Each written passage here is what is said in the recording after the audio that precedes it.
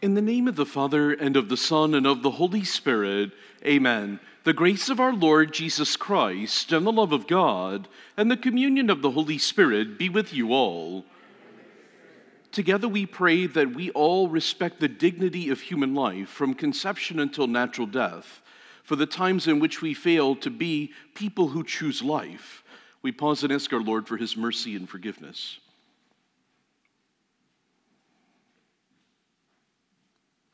I confess to Almighty God and to you, my brothers and sisters, that I have greatly sinned in my thoughts and in my words, in what I have done and in what I have failed to do, through my most grievous fault. Therefore I ask Blessed Mary, ever Virgin, all of the angels and saints, and to you, my brothers and sisters, to pray for me to the Lord our God. May Almighty God have mercy on us, forgive us our sins, and bring us to everlasting life. Lord, have mercy. Christ, have mercy. Lord, have mercy. Let us pray. God, our Creator, we give thanks to you, who alone have the power to impart the breath of life, as you form each of us in our mother's womb. Grant, we pray, that we whom you have made stewards of creation may remain faithful to the sacred trust and constant in safeguarding the dignity of every human life. Through our Lord Jesus Christ, your Son, who lives and reigns with you in the unity of the Holy Spirit, one God, forever and ever. Amen.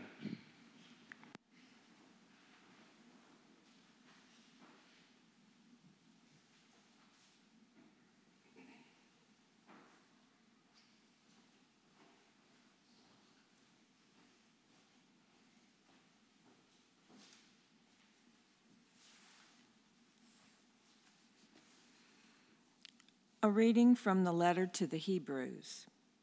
Brothers and sisters, now our high priest has obtained so much more excellent a ministry, as he is mediator of a better covenant, enacted on better promises. For if that first covenant had been faultless, no place would have been sought for a second one. But he finds fault with them and says, "Behold, the days are coming, says the Lord, when I will conclude a new covenant with the house of Israel and the house of Judah. It will not be like the covenant I made with their fathers, the day I took them by the hand to lead them forth from the land of Egypt. For they did not stand by my covenant, and I ignored them, says the Lord. I will put my laws in their minds, and I will write them upon their hearts. I will be their God, and they shall be my people. And they shall not teach, each one his fellow citizen and kin, saying, Know the Lord. For all shall know me, from least to greatest. For I will forgive their evildoing, and remember their sins no more." When he speaks of a new covenant, he declares the first one obsolete. And what has become obsolete and has grown old is close to disappearing.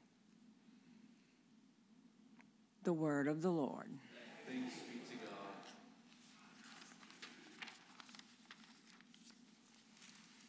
Kindness and truth shall meet. Kindness and truth shall meet. Show us, O Lord, your mercy, and grant us your salvation. Near indeed is his salvation to those who fear him, glory dwelling in our land. Kindness and truth shall meet. Kindness and truth shall meet. Justice and peace shall kiss. Truth shall spring out of the earth, and justice shall look down from heaven. Kindness and truth shall meet. The Lord himself will give his benefits. Our land shall yield its increase. Justice shall walk before him, and salvation along the way of his steps. Kindness and truth shall meet.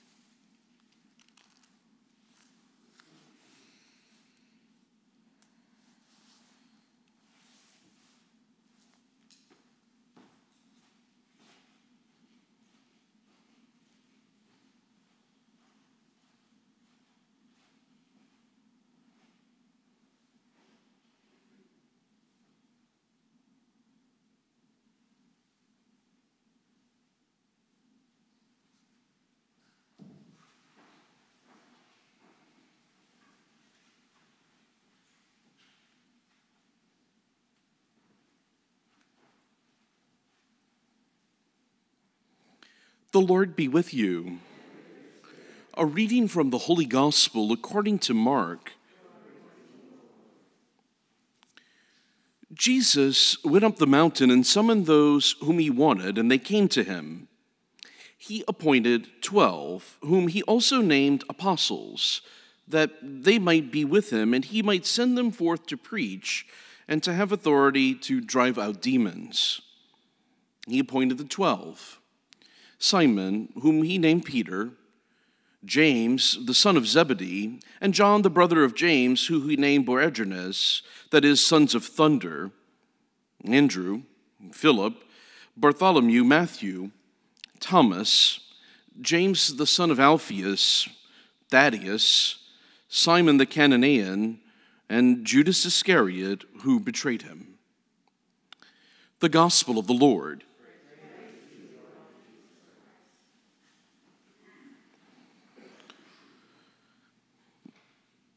There are days on our calendars that are etched in our memories, that we don't even have to open up the calendar. When the day arrives, we know exactly what the day is all about because, we celebrate it. If I tell you December 25th, you know what day that is, right? It's Christmas, of course. It's a wonderful opportunity for us to celebrate the Nativity of the Lord. January 1st, what day is it? And it's New Year's Day. You know, it's the time that we leave the old things behind and begin something new. August 24th, you know that one too, right? It's the Pather's birthday, so you better get to the program, okay? It's a day to celebrate, right? A wonderful day when the earth stopped and everything changed. But then there are those other days too, that if I tell you the day, it'll bring about a memory. You could probably even tell me where you were if you were alive, but it really doesn't bring such wonderful celebratory connotations to it. If I say September 11th, for example, everybody remembers that particular day because it's the day that our nation was under terrorist attack from the outside. You could probably remember exactly where you were and what you were doing. I was planning the first Abbey Youth Festival over at St. Joseph Seminary as I was over at the seminary college at the time. If I actually mentioned the day December 7th, some of you might remember that day too, the day that will live in infamy, right? The day that the United States was attacked by Japanese forces and we were suddenly hurtled into World War II. August 6th, I think it was, is another day. That one might be a little less clear, but it's the day that the U.S. dropped the atomic bomb on Hiroshima and sort of ended the conflict, if you will, between the United States and Japan in World War II. But this day, today, should also stand out in our minds as well. It's January 22nd, I believe it is. And today in the church, we pray for the unborn, but it's an infamous day in our country because it's the day in which our Supreme Court legalized abortion in the United States in the infamous Roe versus Wade decision. Now, in each of those particular episodes, you could see the cost, the casualty of human life. September 11th, I think 2,500 Americans lost their life between Washington and New York and in Shanksville, Pennsylvania. 2,500 people lost their life when Japan attacked the United States in that early Pearl Harbor attack. Over 120,000 Japanese lost their life when we dropped the atomic bomb on their city. And now we can't even count sometimes the numbers because there's such huge numbers of young children that have actually been slaughtered and sacrificed because of the legalese that happens in our country. So what does today actually pause us to stop and do? Well, I think it asks us to look and simply ask the question, are we a people of life? And what does that really look like for each and every one of us? We find ourselves getting out of that heavy-duty political season. We're scratching our heads about, is the right person in office? Or are they going to enshrine these particular principles that we value as a Christian nation? But instead of us paying so much attention to the national scene, I think we have to pay attention to the local scene, and especially what goes on in our hearts, so that we can change the tide internally and here in our own grassroots level, and then hopefully begin to exact change. What does the church invite us to do today? Well, the first thing that it does is to simply pray. Pray in repentance for all the sins that have been committed within the context of our country. But even thinking internally, though we may have not been persons that have supported abortion ourselves or known someone that has done it and actually pat them on the back, God forbid, you and I also have to ask ourselves, are we a people of life? What are the things that we do each and every day of our faith journey that support and promote the dignity of life, or actually retract from it? I'll give you a couple of examples. You turn on the television nowadays, it's full of garbage, right? That's why I don't watch television all that much. But if you think about how we show family values in the midst of television, it's really backwards, and it really doesn't show our support of the dignity of all human life. I used to remember my nephew wanted to watch Family Guy. You ever seen it before? It's a little cartoon. It's got some humor sometimes that if you think about culture, it's actually pretty funny. But then there's some stuff in there that is, oh my goodness, absolutely crazy. Don't even pay attention to that stuff. Pay attention to the plot line. You know what the plot line is? Well, for one, there is a baby whose one sole purpose in life is to try to kill his mother. Family values. That's what we put on television. You can start to see in even our television series the demonstration that we don't really support life as a culture. And independently, you and I will sometimes click it on and say, oh, I'm going to watch it. That's insignificant. Nobody's going to really say anything. But what it's doing is actually instilling in us and instilling in our family sort of a culture of anti-life. So maybe one of the concrete things that we could do is look in our own journey of faith and say, are we pro-life people or are we not? Do we support the dignity of human life? If you want to change that, watch the words that you use in your household, what you call each other, how you dignify each other in words, but also in actions. So the church says, pray and do something internally. But then we also have the national scene. Now, we could always go to the voting box and do what we want to do, and hopefully that could make a change. But let's face it, even though we're called to go out and do that, that's part of our allegiance as citizens that we really have to do. There are things on a national scene we simply can't change. We're not members of the Supreme Court, so we're not going to necessarily overturn that particular law ourselves. What we are invited to do, though, I think, is to find new and creative ways to promote that culture, even within the context of our society. Leave it to lawyers, things never get done, right? One of our bishops used to say, if you ask 2 canon lawyers an opinion, you get 3 opinions. That's what happens in the legal system. So instead of us spending all of our time and resources advocating and fighting for that, which is important, we need to pray for the repeal of the law in our country. I think the other things that we should do, though, is work continually on our grassroots level, here and now, to see what can be done to exact change. People got very frustrated with St. Augustine. When he was the bishop of Hippo, I believe they legalized prostitution in Hippo. And people were very angry at him because he didn't come out right and say over and over and over again, it's wrong, don't do it. So somebody confronted him one day and said, Augustine, why aren't you speaking out more vehemently against this? And Augustine said, well, we all know it's wrong, but instead of repealing the law, maybe we should let the law fall out of place because of disusuitude. In other words, change minds and hearts so that people don't even consider that. And maybe we should do that in our own journey of faith too. What do we do to promote that dignity of life in our society and country? We do some little things here. We always have the baby bottle campaign, right? But it's one of those ways that we support a ministry that tells other people, you know, there are many other choices out there than abortion. There are all of the kinds of things that you could choose. Adoption. Lots of people would love to have the child that you yourself might not be able to support or might not want right now. And if we do those small things and begin to shift and change the culture a little bit, perhaps we will show how dignified human life is for us and for all of us in our community and within the context of our society. And of course, the sky's the limit. To be creative, to become advocates every single day to show that we promote life. And on this day, we pray for the unborn too, but we have to remember there are other people that don't actually have the dignity of their life shown them constantly, whether they be prisoners, whether they be persons who are at the end stages of their life. We have to remember that the protection of human life starts before birth in the womb, but it ends upon our death, and it encompasses anybody and everybody in between. Are we advocates for getting rid of all of those other things in our society that really show that we're not protecting all of God's creation. We're not being the stewards that God has called us to be of something so delicate and so precious that's here today and gone tomorrow. As we prepare to celebrate the Eucharist today, there's much work to be done. We're called to be prayer advocates. We're called to go out and try to get people in our Congress who are going to change that law, or if not, to try to be advocates that the law eventually will be repealed. But I think the onus is on us to actually become a people who respect life. And it all begins in those subtle shifts, those little changes, even within our families, even within our homes, and in the programs and things that we support that let those laws, no matter how terrible they may be, simply fall out of disuse because they're not important to us.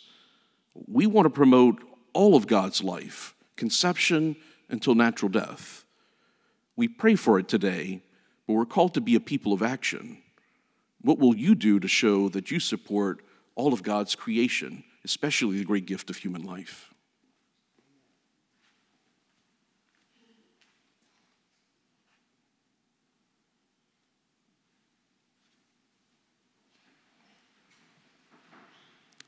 We stand to place before our God all of our prayers of petition and of need.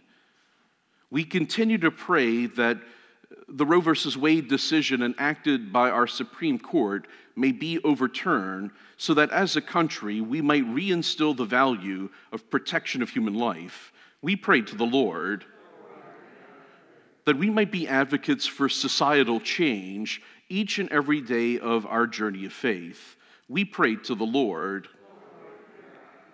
that we become advocates of change by protecting our family and dignifying those who live with us. We pray to the Lord for the programs in our country and within our own communities that constantly show others there are alternatives to considering abortion. We pray to the Lord for those who have died and gone before us marked with the sign of faith, and for the many victims of abortion in our country. We pray to the Lord. And for the prayers of petition and need that we offer up in the silence of our hearts.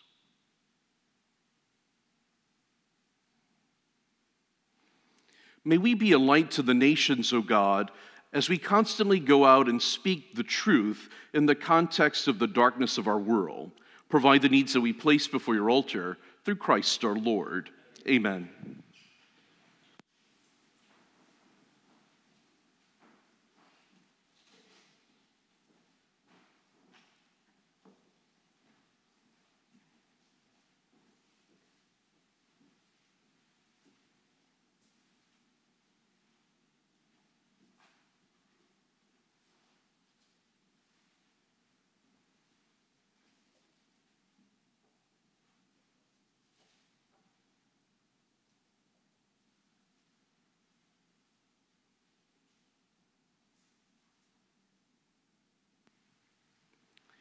Blessed are you, Lord God of all creation, for through your goodness we have received the bread we offer you.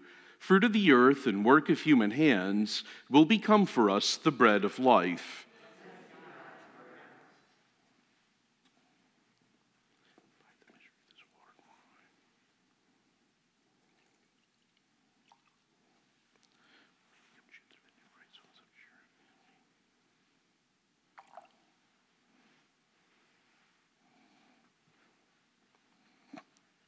Blessed are you, Lord God of all creation, for through your goodness we have received the wine we offer you. Fruit of the vine and work of human hands, it will become our spiritual drink.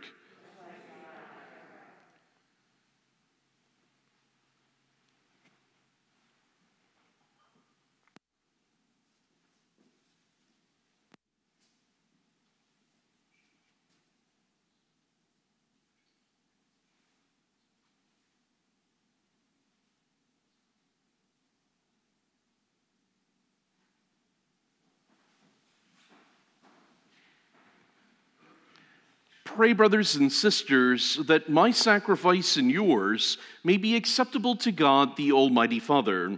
May the Lord accept the sacrifice at your hands for the praise and the glory of his name, for our good and the good of all his holy church. Accept our humble offerings, O Lord of the living, and unite us to the perfect sacrifice of your Son, through whom you have made all creation new, who lives and reigns forever and ever. Amen. The Lord be with you. Lift up your hearts. Let us give thanks to the Lord our God. It is truly right and just, our duty and our salvation, always and everywhere to give you thanks, Father of mercies and faithful God. For you have given us Jesus Christ, your Son, as our Lord and Redeemer. He always showed compassion for the children and for the poor, for the sick and for sinners, and he became a neighbor to the oppressed and the afflicted. By word and deed he announced to the world that you are our Father, and that you care for all your sons and daughters. And so with all the angels and saints we exalt and bless your name, and sing the hymn of your glory as without end we acclaim. Holy, holy, holy Lord, God of hosts, heaven and earth are full of your glory. Hosanna in the highest. Blessed is he who comes in the name of the Lord. Hosanna in the highest.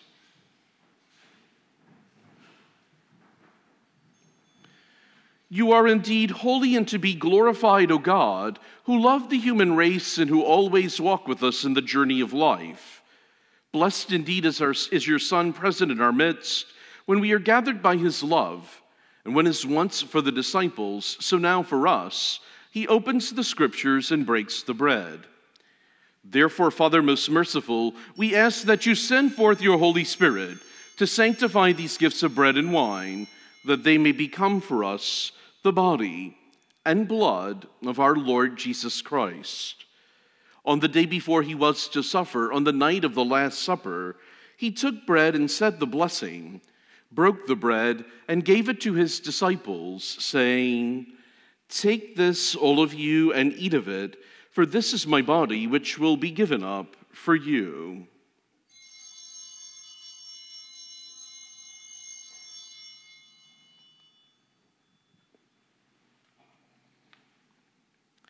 In a similar way, on that same evening, he took the chalice, gave you thanks, and gave the chalice to his disciples, saying, "Take this, all of you, and drink from it, for this is the chalice of my blood, the blood of the new and eternal covenant, which will be poured out for you and for many for the forgiveness of sins.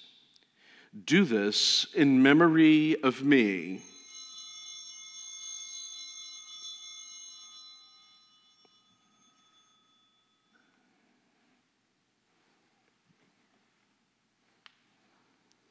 The mystery of faith.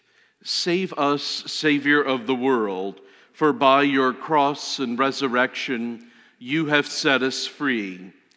Therefore, Holy Father, as we celebrate the memorial of Christ, your Son, our Savior, whom you led through his passion and death on the cross to the glory of the resurrection, and whom you have seated at your right hand, we proclaim the work of your love until he comes again, and we offer you the bread of life and the chalice of blessing. Look with favor on the oblation of your church, in which we show forth the paschal sacrifice of Christ that has been handed on to us, and grant that by the power of the Spirit of your love, we may be counted now and until the day of eternity among the members of your Son, in whose body and blood we have communion.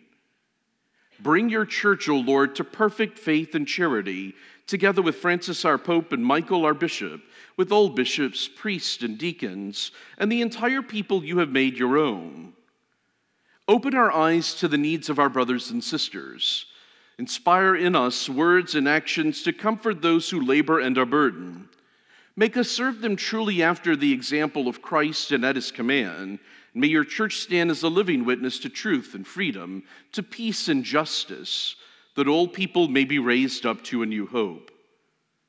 Remember our brothers and sisters who have fallen asleep in the peace of your Christ, and all the dead whose faith you alone have known. Admit them to rejoice in the light of your face, and in the resurrection give them the fullness of life. Grant also to us, when our earthly pilgrimage is done, that we may come to an eternal dwelling place and live with you forever.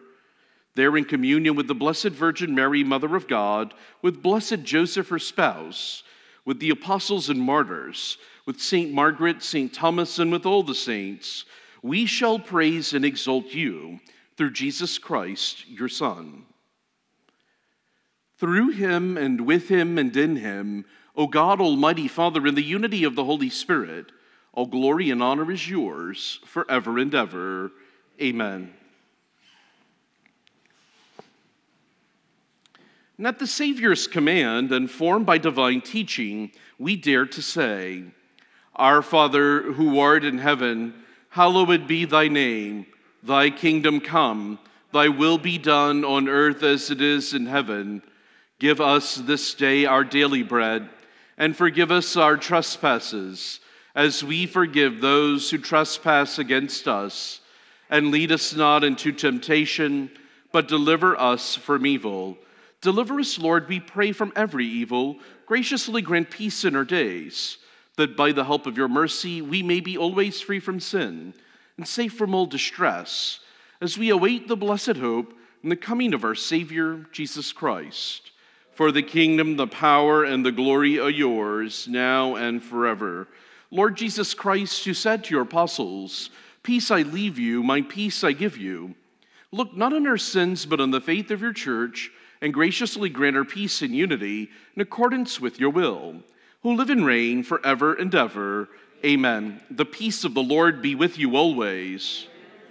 Let us offer to each other the sign of peace.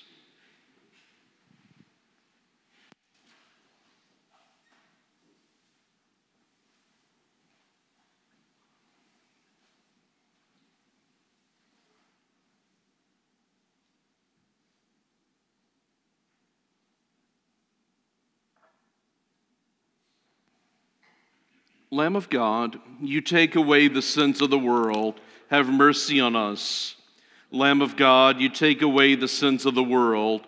Have mercy on us. Lamb of God, you take away the sins of the world. Grant us peace.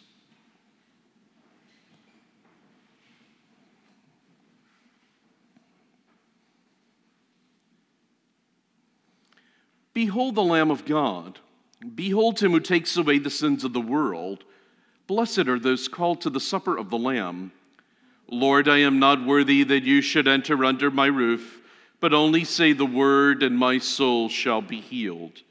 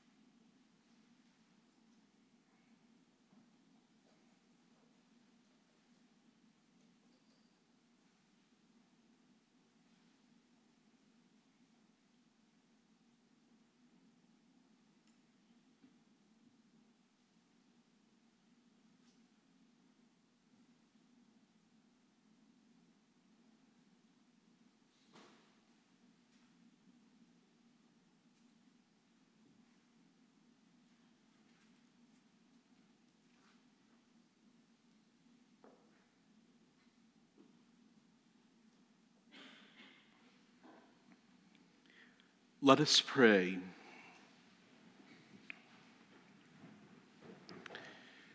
Increase your love within us, Lord God, by the saving mysteries we have celebrated, and bring people everywhere to respect your gift of human life.